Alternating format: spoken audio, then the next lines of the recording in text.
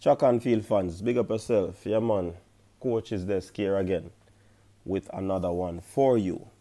Yeah, people, and we'll be talking about Omar McLeod, yeah, the Olympic defending champion, yeah, and he ran a time of 13.08 seconds, the second fastest time of the year, behind Grant Holloway, 13.07 seconds. You know what I mean? And I will be also getting into a feature that I want to do, people, where I talk about some possible events to watch going into the national trials. Yes, we'll be talking about that in the coming weeks. Also, I want to apologize for the live that did not happen today, people. I'm up and running again. I'm back home where my internet is shut. Yeah, man, and because I was having some internet difficulties over the past few days, you know what I mean? So I wasn't able to, throw out videos as I used to. So, yeah, man, big up to the people them where hold down the triple treat weekend. But my track and field fans, I do apologize. But definitely when we link up again, people, I know that we're gonna have a good time. You know what I mean? So yeah, man. Omar McLeod. Omar McLeod ran a time. Well, he was at a meet in Florida, if I'm not mistaken. Grant Holloway was there. Some very good Earl's machine was there. You know what I mean? Yeah, man. The big guns, them as some would say. And they would have competed. And McLeod did not show up in the final. And persons might be wondering, what's happening? Why didn't Omar, come out in the final? Some people were saying that it's a good move on the part of his coach to get, it's not to pull him from that race. He doesn't want any injury at this time going up against a world lead person in Grant Holloway. You know what I mean? So he was pulled. Grant Holloway went on and win that event in 13.1. Persons probably say that he's hiding. Persons probably saying that he's injured and all of that.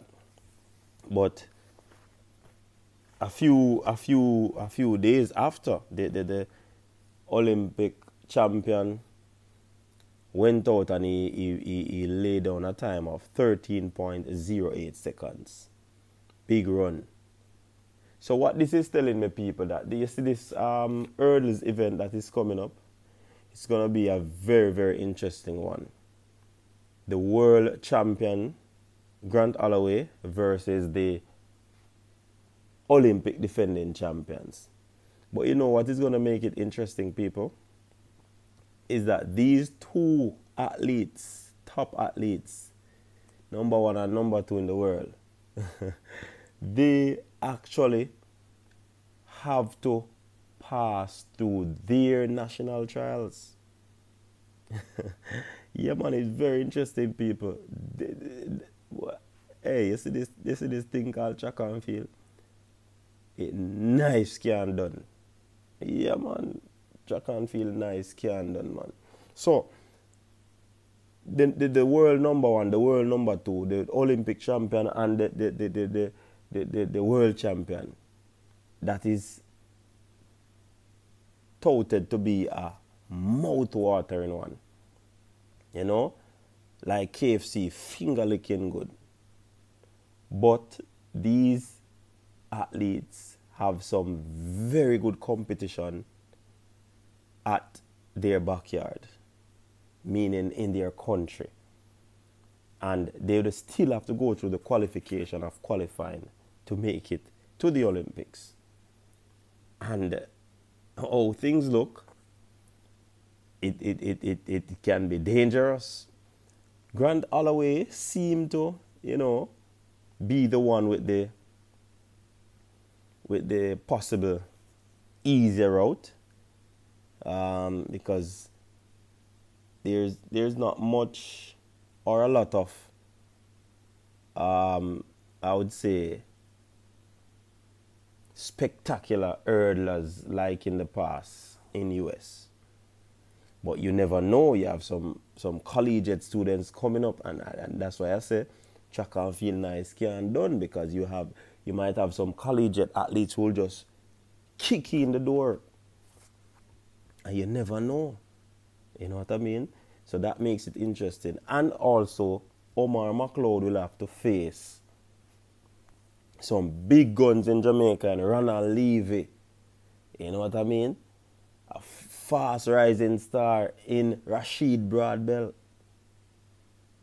So, not only him, but another fast rising star in World Junior Champion, Damian Thomas. So this event is going to be very good. But I think Omar McLeod is coming into his own. He's shaping up nicely. Because he was at 13.15, and he just started out in the 13 zeros now.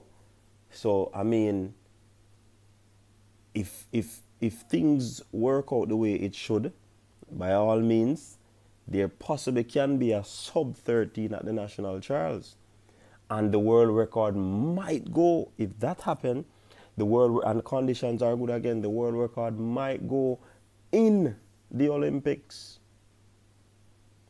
because these athletes, trust me, I must say kudos to their coaches, because many of them probably had difficulties, in preparation, niggles here and there, because yes, athletes face these things that will derail their progress, or the true way that they'd want to make the preparation. And they possibly would face those stuff. You know what I mean? But we have to give them respect. We have to give them kudos for still putting it out day in, day out at practice. You know what I mean? To ensure that their bodies are in shape. Not only at practice. You have off the track things that they have to do. And so, Omar McLeod versus a Grant Holloway is going to be epic. But like I said initially, these athletes have to pass through their national trials, whether they like it or not. And trust me, track and field is also an unforgiving sport. I don't want to say it really, but track and field people, you know what I'm talking about. You know what I mean? So I'm just saying that to say I wish them all the best. Omar McLeod should be running on the weekend, and we are just eager. Can't wait to see that run from him, and just to see what else he'll push forth in the season, just before the national trials. You know what I mean? So thanks again, people, for tuning in. Big up on yourself. And also I want to big up the Florida chapter people from the coach's desk from trackside. Big up on yourself. People, they went to the track meet and they gave me information. They sent information. Trust me, I rate that. Big up on yourself. Yeah, man, we are going to do a compilation video on those stuff that were sent to us. You know what I mean? So thanks again, people. Stay tuned for more videos where track and field is concerned, because we have a nice little series coming up. Events to watch at the Jamaica National Trials. And also big up to Shelly again on that 10.63. You know, she's the queen. Yeah, everybody can see. I'm out.